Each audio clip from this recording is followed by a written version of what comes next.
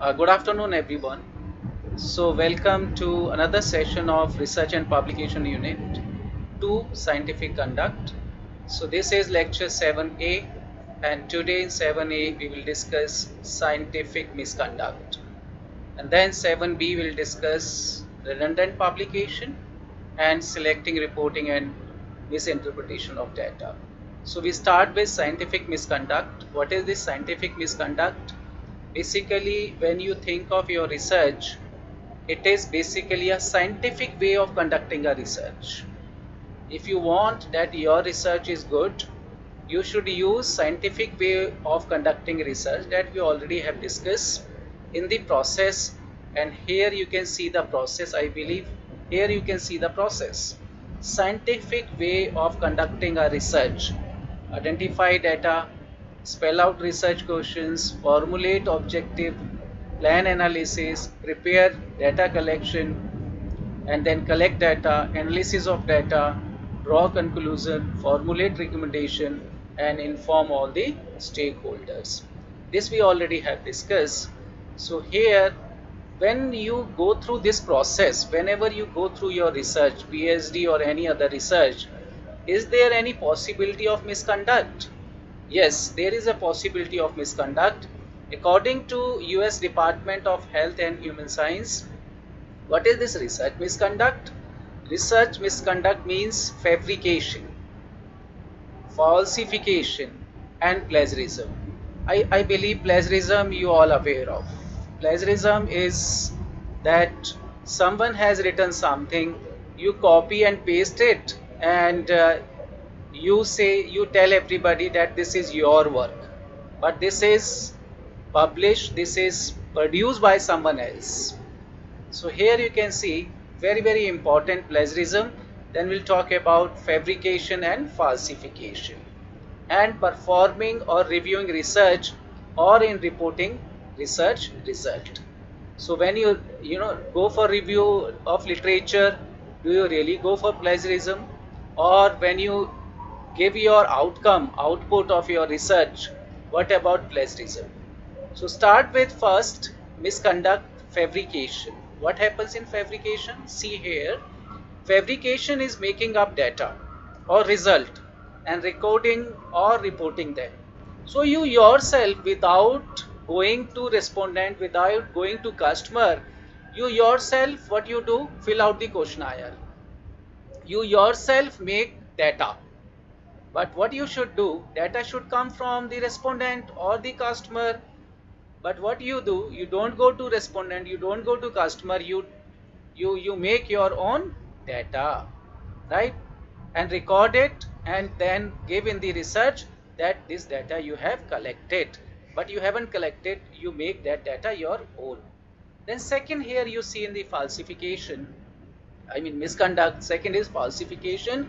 It is basically a manipulating research material, equipment, or process, or changing or omitting data or results such that the research is not accurately represented in research record.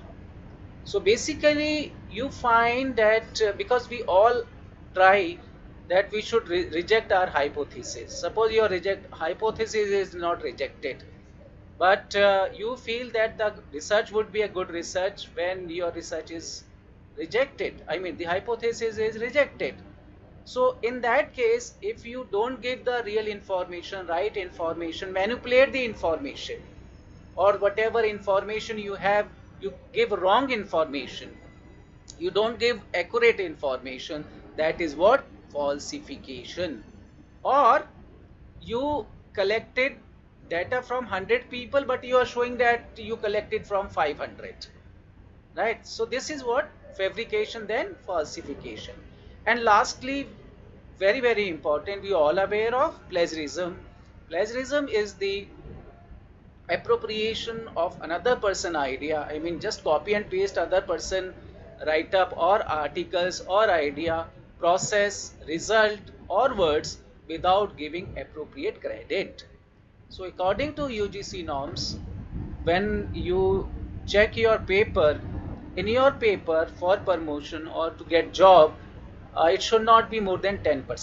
Plagiarism should not be more than 10%.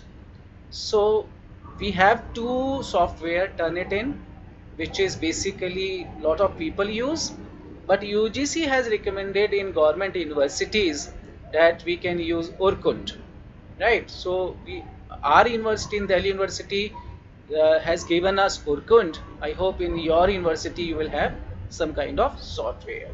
And then finally, misconduct, research misconduct does not include honest error or difference. Or you may have different idea, I may have different idea. So it's not a misconduct, right? So I hope with this, it is clear that this is research misconduct.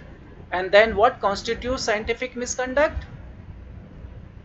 Here you can see different people will have different idea. For example, motivations are different for each crime, and you simply cannot determine why people do something wrong. So for a thief, if he steal something, he will have his own motto, but he will justify that why he or she is, stealing some goods from your home. So that they will justify, and something wrong, that would be something wrong in general. So how to prevent it if you don't know what they are doing wrong? So if someone is doing something wrong, if they are not aware that whether this is right or wrong, so it's a ethical violation.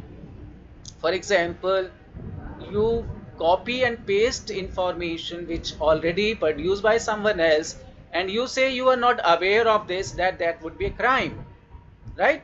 So that's why UGC has recommended this course, that now you know that if you copy and paste someone else material, if you give false information, then it would be a kind of crime, right?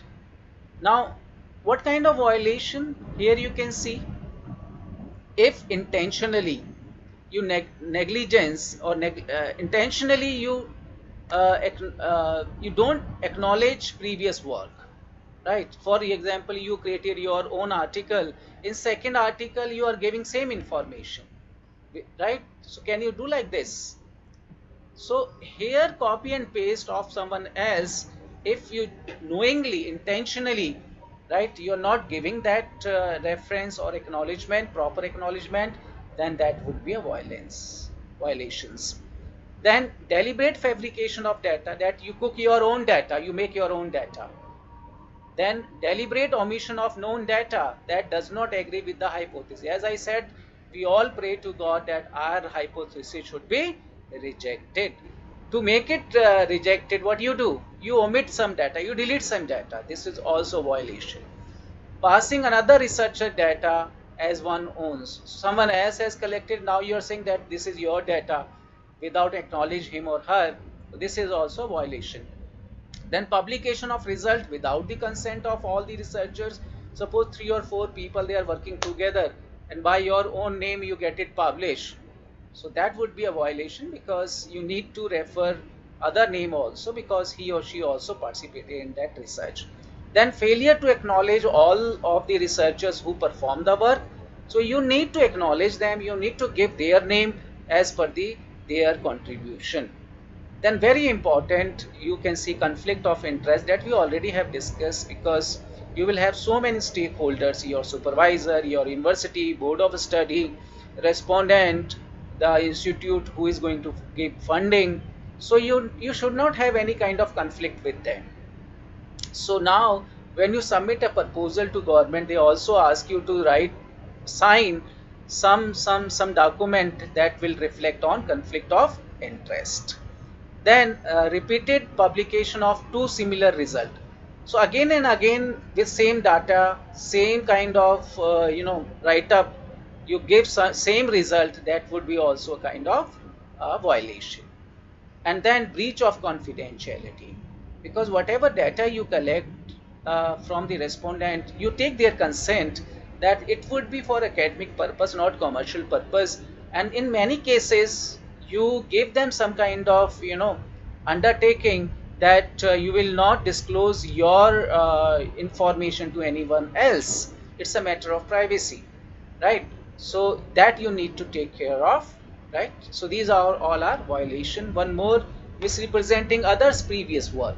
Someone has done something, and same work you do, I mean with same data, same representation, it would be also kind of violation, because you do something similar, but there should be something which should be unique, otherwise there will be no use of that, right? Then scientific conduct. What is scientific conduct? Misconduct we already have discussed. Here you can see violation and scientific misconduct. Now what would be the scientific conduct? So here you see, you remember in Ramayana, Hanumanji, you remember Ramayana, Lord Anjali replaced the mountain. The Hanumanji, he brought that mountain, right, which is called Sanjeevani. And when the Lakshman, he got some treatment because of that Sanjeevani. Then Hanumanji was asked or told to go back and you know take this mountain back to the same place.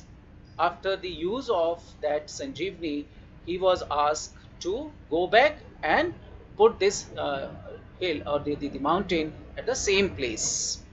Similarly, Mahabharata, Ashwadama used Bharam Shastra against the norms of military science, as he was not knowing how to stop it. So this is what you need to take, you need to decide what is scientific misconduct, what is scientific conduct. Here you can see Socrates, Plato, Aristotle and Chanakya, they all propose value system in conducting investigation.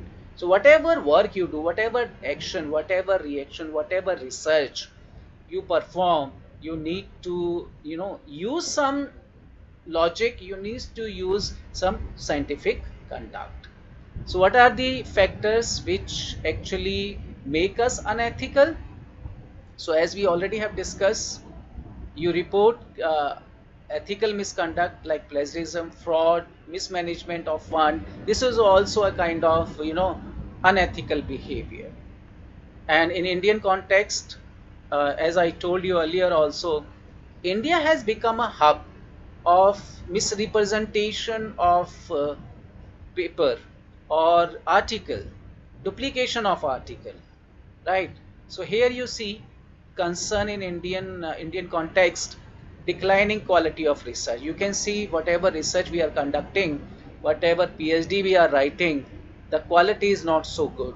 Very few journal in high index scholarly journals, very few journals you will see from India, they are highly ranked.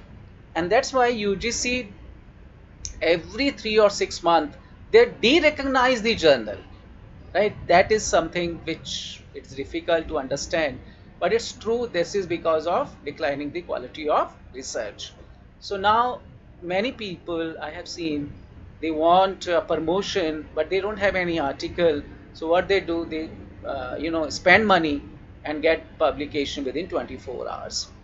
And then you might have seen some cases about harassment of researchers. Maybe sometime it's a vice versa also, harassment of supervisor by the researcher, right? So here what we need to do, we need to minimize this unethical practice.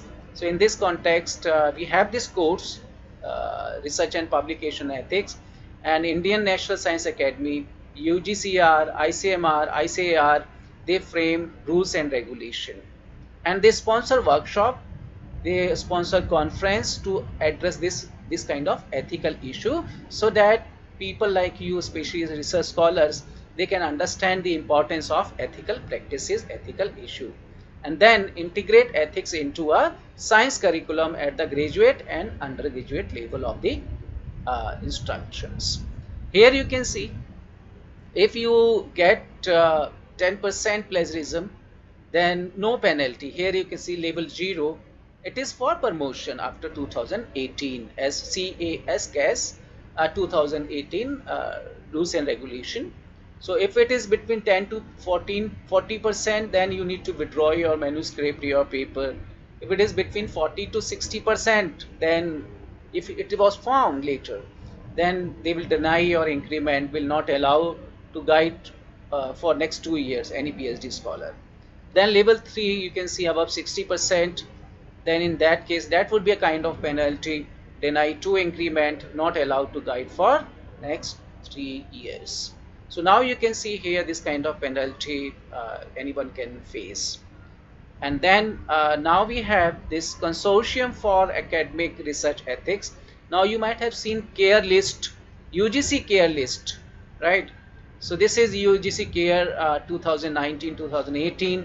This is basically a reference list of quality journals after 2019-14 June. Only two groups are there, 1 and 2, where one group we have Scopus and Web of Science. In second group we have UGC. They have refer some journals where you can send your paper for publication. So UGC cell for journal analysis, Center for Publication Ethics, Savitri Bhule University, Pune. That you know, I believe, because they take care of this consortium for academic research ethics, care, UGC care list 2019. And then we have UGC care University, JNU, Tejpur University, MS University, Baroda, University of Hyderabad.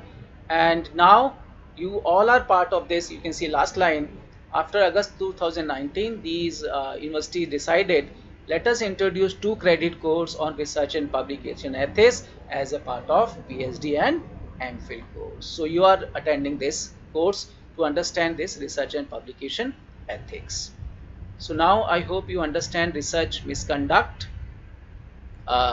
So if you have any question, now we can discuss and then we'll proceed further.